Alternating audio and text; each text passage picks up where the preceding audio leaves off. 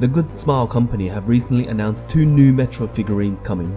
The company is most well known for the Nendoroids figurines that they produce, but they also have other figurines like the Figma, which they have just announced a pre-order date for the new Metroid Dread Samus. These figurines are made of PVC material instead of resin, unlike the first 4 figure statues, which means it's much more affordable and less likely to break if you drop it. This particular figurine is based on the Dread suit, which is the recovering fully powered suit in Metroid Dread. The Figma will also include a separate Omega cannon, for Samus to swap out her regular arm cannon out, if you want that more sleek red design. You can pre-order this figurine on Tuesday the 27th of September 2022 this year, so essentially just a few days away. If you do plan to snag yourself one of these, you might want to keep your eyes out for the Emmy Figma that is coming out at a later date as well. To get yourself one of them, you can either pre-order them online to get it delivered, or to go to one of the official affiliated stores on Good Smile Company's website. I have a direct link below for those who want to look into their country.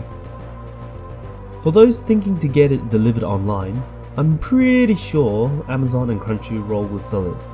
Having said that, I would not recommend Crunchyroll at all if you do plan to get this. Crunchyroll are notorious for doing terrible shipping practices to save on cost, and a lot of the times, the product they ship will come damaged. I am a bit of a collector myself, and I prefer my Figma to stay in the box, so having a dent corner on the box infuriates me a lot. As for those who are curious, I use PlayAsia to order my figurines. I am not sponsored by them, but I just want to say that they delivered the Japanese version, so they have the nice reflective quality of Shurin sticker on them, instead of the bland white ones that the international version uses.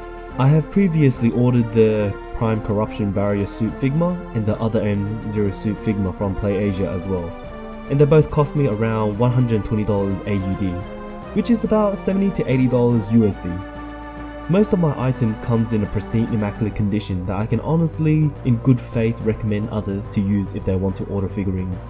But truth be told, don't get into figure collection. Figurines are an expensive hobby, and you're better off spending that money on something else.